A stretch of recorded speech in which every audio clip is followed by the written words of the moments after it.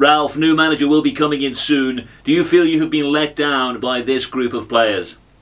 Yes, I cannot express how bad and embarrassing these players have been for Man United. They have really let me down, but the great thing for me is that I get to pick the next Man United manager, so I'm sure they will love to work for Big Sam. It's going to be great.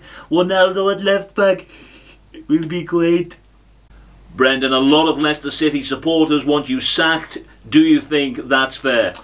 Well, I'm very proud to be here, and I can totally understand the Leicester City supporters. I've only got Leicester challenging for top four against four of the greatest Premier League teams of all time. We've all spent about £800 million a season.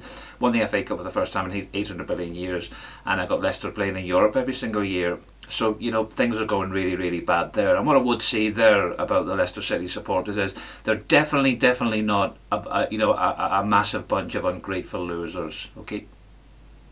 A very difficult week for Harry Maguire. How do you feel about the abuse he has received this week, Ralf?